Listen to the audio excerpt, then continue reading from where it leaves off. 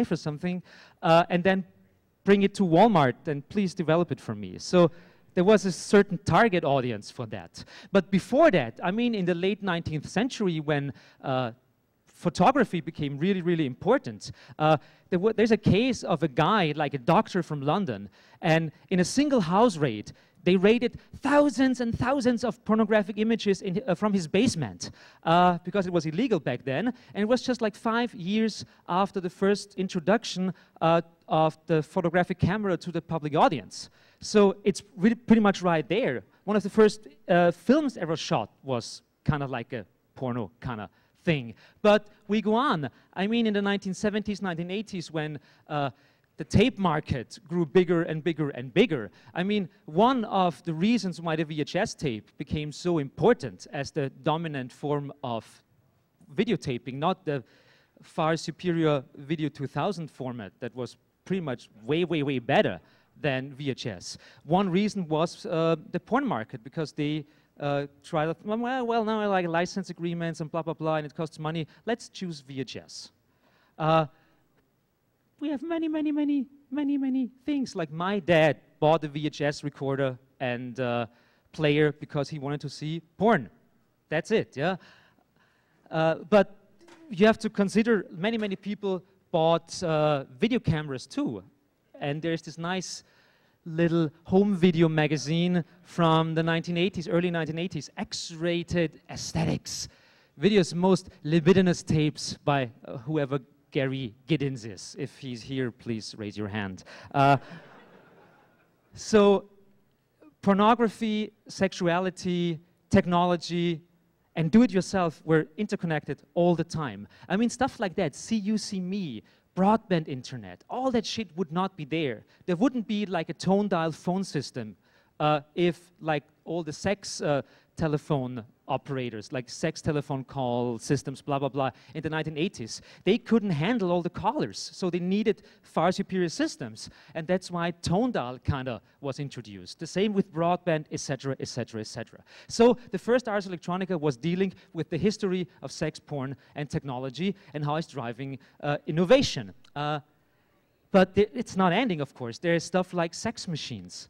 We see one here. But also, you may consider that if you think that pornography is stimulating technological innovation, of course, we live in a patriarchal society, and of course it's a heterosexist point of view, because mainly in the 70s, 60s, 80s, of course, the main consumers were men. They were actually longing for having cheap access to pornography, so they bought all the stuff. But in the meantime, there's actually an interesting thing happening, because nowadays, we see that more and more women actually are also getting into this whole thing. And it's interesting to see that the the fucking machines market, many, many more women are interested in, for example, building something like a sex machine or fucking machine than just like 10 years ago. So there's something interesting happening.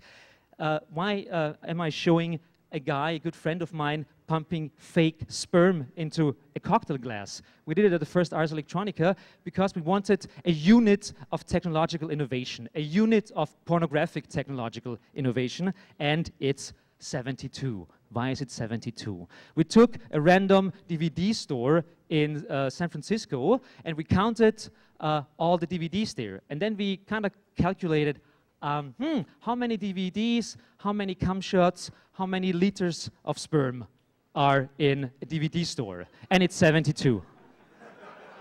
72 liters of sperm in a standard DVD store. And I'm talking about DVDs here. I mean, could you imagine how much sperm is in the internet? We would all drown. It would be the perfect apocalypse, like drowning in sperm, yeah? So, good.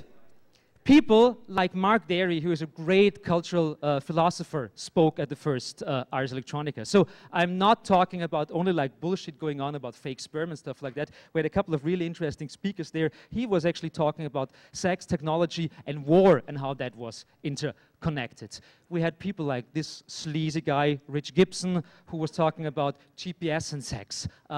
And we had Foxilla.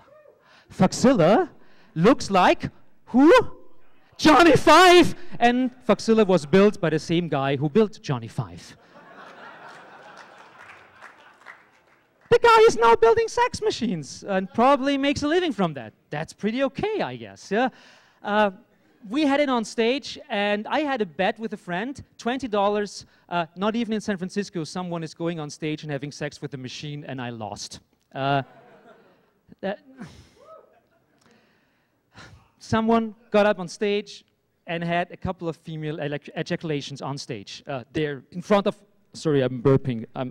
That's actually fitting. Like, if I talk about female ejaculation, I burp all the time, sorry. So, it was very interesting. After that, having many talks about like third wave feminism and stuff like that, because it's quite interesting. I mentioned before, more and more women are actually into sex machines. Some women I know, and there's an interesting study out there, says that some women would rather have sex with a sex machine than with a man. Which is quite interesting, because from a feminist point of view and third wave feminism, it's almost like an interesting choice to make. So, I mean, in the meantime, I'm not like, I don't have to choose a guy. Come on, they're sweaty and smelly, and why not doing some other things? And some hackerspaces out there actually have interesting small DIY workshops of building your own sex machines. It's pretty easy. The stuff is so steampunk, it's just like, it's very easy. But then again, there's lots of technology in there that could be like helping to find new ways to do that. So, pronovation was the first theme of Arse Electronika. And in fact, if you're interested, you can buy that on Amazon or wherever else, stupid capitalist companies. There is a reader, an essay reader, an anthology about all the talks given at the first Arse Electronika about pronovation. I have one copy here with me. The second Arse Electronika was Do Androids Sleep with Electric Sheep? Because talking about the past and talking about sex machines and a possible future, it was almost clear to talk about sex and science fiction and technology, and what ideas are in science fiction that are interesting for sex tech future. In the year 1972, it was the first science fiction reader ever presented, Eros in Orbit, by Joseph Elder, a collection of short stories about science fiction short stories that specifically feature sex or pornography or erotica. Very interesting, but I mean, you're all nerds, most of you are male. What do we have out there? I mean, there's stuff like UFO from the early 1970s. There's like Gary Anderson UFO series. I mean, that's quite heterosexist to see. I mean, why would someone like work in a moon base like this? I don't know. Except like selling copies of the TV show, but I don't know. But let's go on. I mean, there's stuff like Battlestar Galactica, and Battlestar Galactica, the new one, not the old one. The old one is pretty much like Mormon indoctrination. You know that?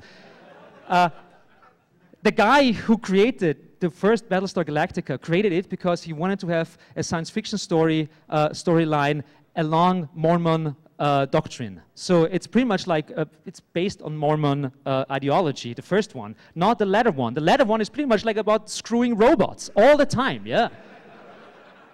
Screwing robots and ripping guys' eyes out. That's what it's all about. It's quite interesting to see and how they deal with this whole philosophical dilemma of like we are fake, we are not fake, we are human, we are not human. What do we do? How do we love? How do we have sex? It's quite interesting to see.